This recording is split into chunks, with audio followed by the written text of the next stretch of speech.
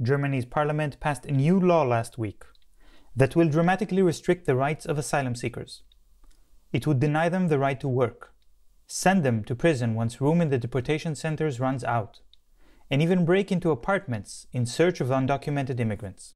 With nearly 1 million refugees who entered Germany since 2015, the country has a reputation in the world, and among the refugees themselves, as a welcoming place, where people fleeing wars and famine in the Middle East and Africa can find a safe haven.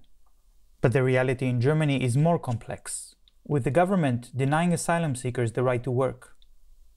Nearly 100,000 people were deported from Germany since 2015 into what the government calls safe returnable countries.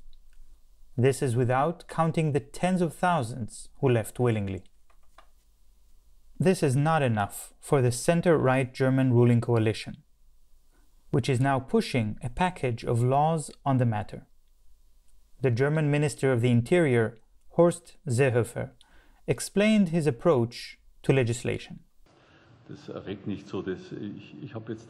I have learned from my experience in the last 15 months that one should make laws complicated. Then an outcry doesn't happen. We are not doing anything illegal. We are doing something necessary. But also what is necessary is often improperly questioned.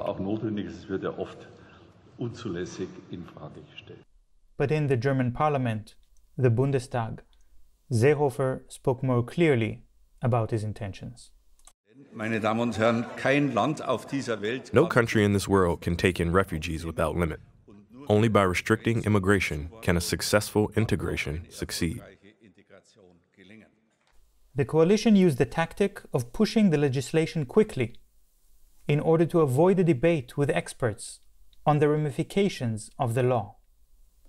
The first part of the legislation packet, known as the Return Law, has already passed with a large majority. Over 400,000 asylum seekers in Germany have already found part-time or full-time jobs and have boosted the German economy, which is suffering from an aging population.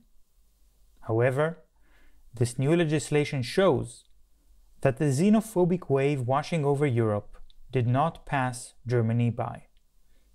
Hatred of refugees is not based on economic reasoning.